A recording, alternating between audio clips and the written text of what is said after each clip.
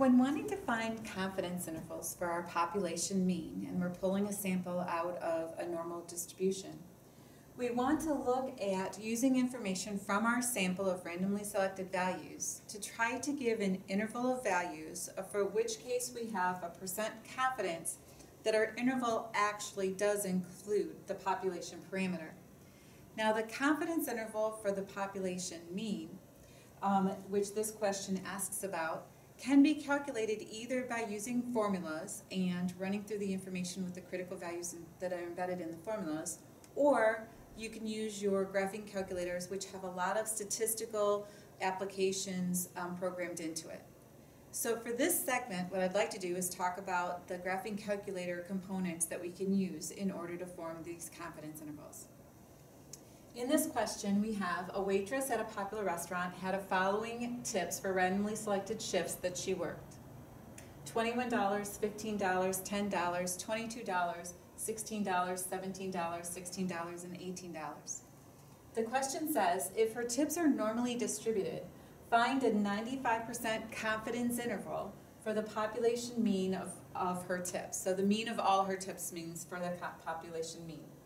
So we want a confidence interval for the population parameter mean, and we have our sample. Now, with this particular type of a confidence interval where we're given the data, the first thing we need to do is to go to the stats option on the calculator and enter the data into a list. So we'll push stat, and then under the stat menu we'll push edit. And then under the edit option, you'll see a bunch of different lists that are separated by vertical lines. And we actually are just going to enter in all of the values from the problem into list 1. So we're going to put in 21, 15, 10, 22, 16, 17, 16, and then 18. Now, once we have that entered into our list, we're going to push stat again. And then after we push stat, cursor to the right to get to where it says tests. Now, under the test menu, you have information that we'll use, or menus that we'll use when we're doing hypothesis tests. But then below that, you'll see things that start to say interval. And when we're doing a confidence interval for the population mean, the interval that we want to do for pulling our sample out of a normally distributed group and not having any of the population parameter information is to look at the t interval. Now, once you choose the t interval under that option, you'll see the very first thing that asks if you've got data or if you have stats. Now, when we have the individual values from our sample, that's when we have data. So you want to make sure that you have data highlighted. And then when you choose that, you'll get a set of options. And the next thing it'll ask you is where your values are. And our values are in list 1, and our frequency is just 1. Now, underneath that, we then will look, and it asks for a C level. And the C level is looking at your confidence interval level in decimal form. So across from C level, we're going to put 0.95. And then calculate. Now, sometimes they'll have this in a menu. Sometimes they'll have it where you just have these inputs that you have to do. But when you're looking at calculate and push enter, what you'll see next is you'll have an open parenthesis, 13.765 parenthesis or comma, then 19.985.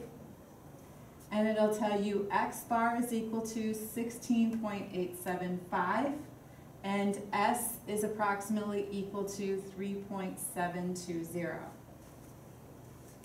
So these values are actually information that we have about the problem that you're doing, all answering the question. The parenthesis is your low end to your high end of the interval notation for your confidence interval. Your X bar is the mean of the sample, and remember the mean of the sample is the point estimate for your population mean. So our point estimate for mu is our 16.875. And then S is the sample standard deviation from the data, the 3.720. So even if I were to be using a formula format in order to do this problem, it would still be handy to know where this menu is to be able to get the information to put into my formula, as well as to check and make sure the numbers that I'm getting from the formula are working out right for the problem. Now, it's important to write our answers out in a sentence form so that when we're giving information to other people, it makes sense to the wording of the original question. So remember, we were to find a 95% confidence interval for the mean of all her tips. So to write our sentence, we'll start with what they asked us to do. So we'll just say a 95% confidence interval